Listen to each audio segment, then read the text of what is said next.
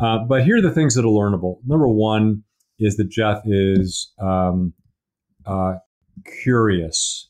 He is intellectually curious. So when a topic comes up, he digs into it. And people who are curious also tend not to take things at face value.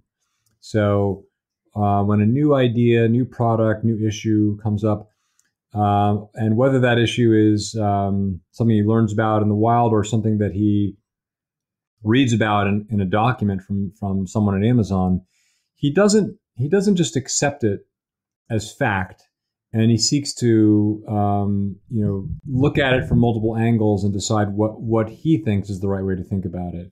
And we have many examples of this in the book. The other thing that's learnable, that's remarkable at Jeff, is the time scale. Is his way of thinking about time. Most of us are actually very short-term thinkers.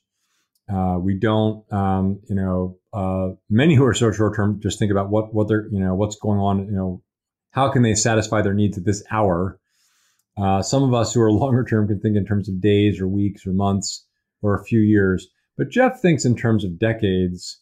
And, if you want one example of the way in which he thinks at a timescale that's different, just go Google Clock of the Long Now after this podcast and learn about a project that he is financing to build a clock that will run for 10,000 years.